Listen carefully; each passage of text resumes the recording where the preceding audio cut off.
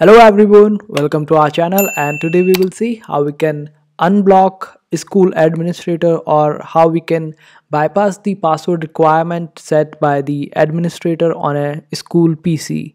So for that, the first thing is you need to open up your Notepad, and after opening up your Notepad, just type in this command into it.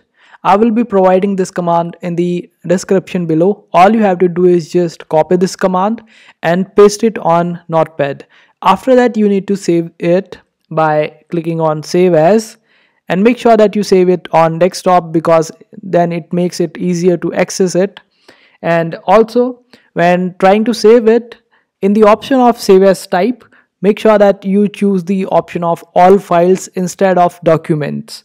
And in the name section, you can name it whatever you want, unblocker or bypasser or anything that you want.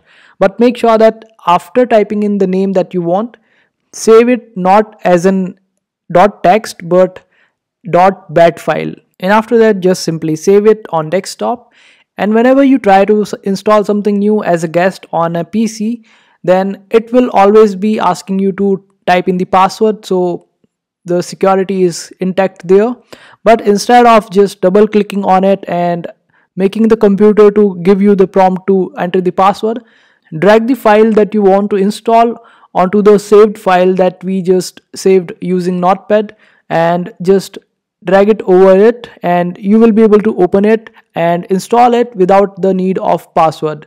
And that's how you bypass the administrator on a school computer.